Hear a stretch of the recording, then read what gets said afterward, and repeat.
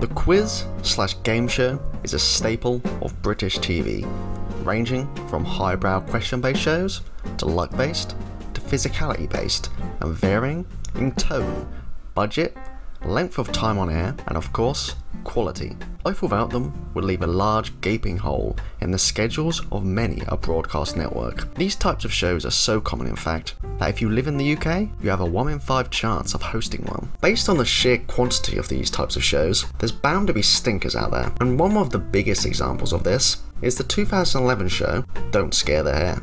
Don't Scare the Hare was a short-lived game show that was aired for just 8 episodes and pasted just before the BBC's popular sci-fi show Doctor Who to gain some kind of traction.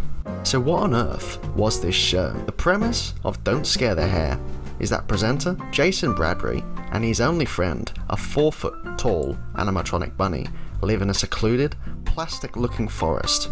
Hi, I'm Jason, and I live in an underground forest with a hare. Now and again, I invite some visitors to pop down to our little world and do some really odd jobs. Simple. 2 teams of contestants are brought on to participate in seemingly random challenges, thinly veiled via a plot linking it all together to the hare character, who all the while contemplates how he's going to kill the live studio audience.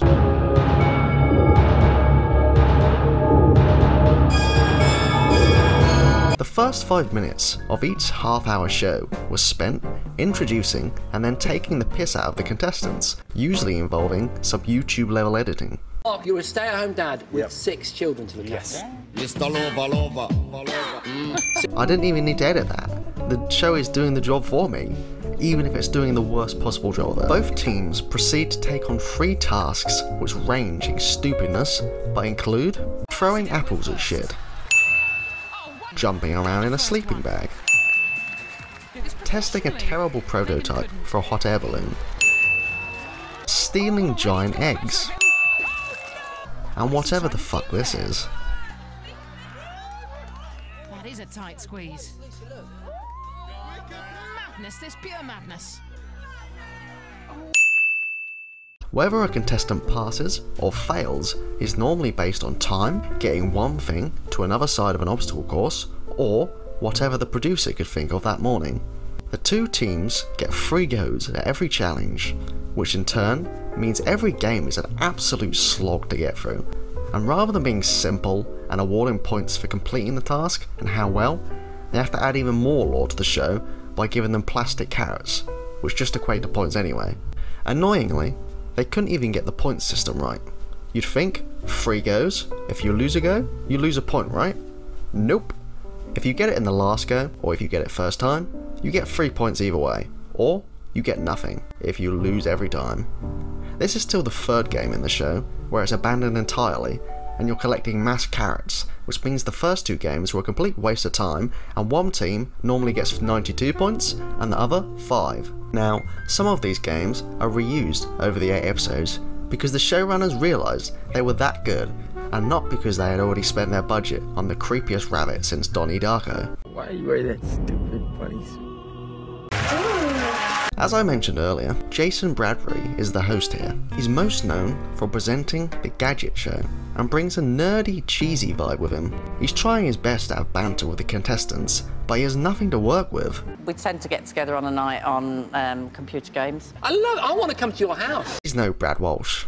Hey! Jason is present throughout the games, but strangely is often muted and replaced instead by Sue Perkins doing commentary, in a desperate attempt to make the game seem fun.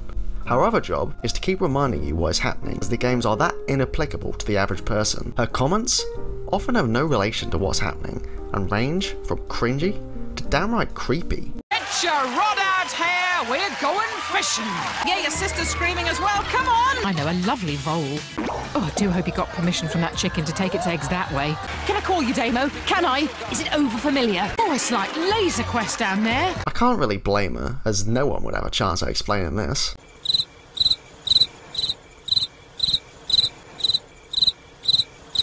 Clearly, they were trying to replicate what Total Wipeout and other shows had been doing for years.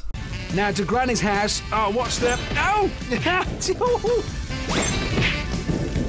Oh, she did it! After the 3 games, one team is sacrificed to the hare, while the show suddenly thinks it's a quiz show and asks the team questions ranging in difficulty and normally based on things that had just happened.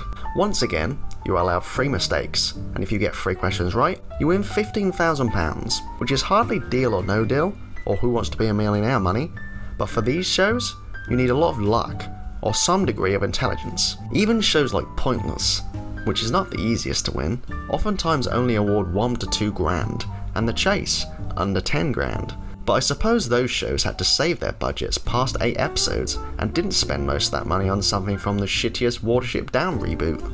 The biggest question I have is why?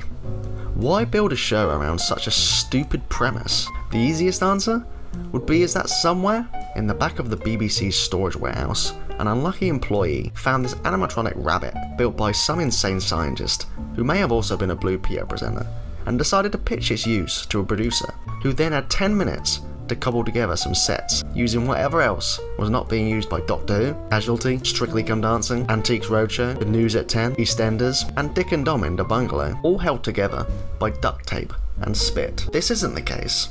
This monstrosity, all these sets, and all the thinly stitched together plot linking the premise of the show to anything resembling coherent TV, was all commissioned and paid for by taxpayer money based off of Brian from Level 2 Accounting's Mushroom Trip. Game shows that require any sort of physical level of engagement normally succeed in 2 areas.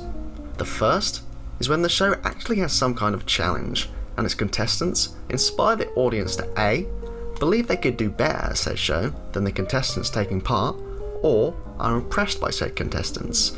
Shows like Ninja Warrior, for example. The other way these shows go is that the contestants are constantly ridiculed by the host and the show's editing staff to hopefully make them look a twat. These 2 things are not mutually exclusive, and a show could have both. Don't Scare the Hare is nowhere near either of these, as no one gives a shit how far another human can carry a giant egg with an equally large foam spoon. Don't Scare the Hare's legacy is that of merely a fever dream in the minds of a few unfortunate souls who vaguely remember Bugs Bunny's bald cousin, and to be listed in the worst TV shows of all time every few years. It likely still haunts the audience members who are forced to chant every few minutes like part of the world's least threatening cult.